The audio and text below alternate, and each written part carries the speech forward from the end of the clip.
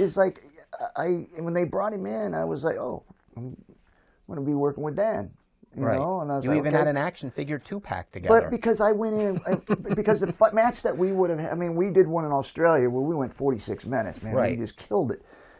But I did one with Vader when I did my opening match, and I broke his nose, right? Not on purpose, but because I was coming from this world and I'm trying to get my feet under me again.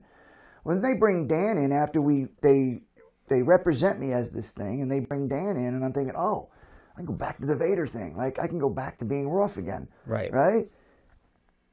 And they never used us. It was like, I'm like, we did a match, and he goes over on me on one of the matches, and I was like, okay, cool. They're going to build an angle with us. We had this opportunity to have this hybrid wrestling match that, we would be doing over in Japan. But they bring him in, and it just, I had the dungeon match with Owen, and I was okay with that because Owen was great. I understand is like they built this cage. They had me go against everybody but him. Yeah, I'm always there, but I'm there as a referee. I'm a referee in the dungeon match with Owen here. Go figure. It would have made more sense if Owen was the corner man, and me and him would go at each other.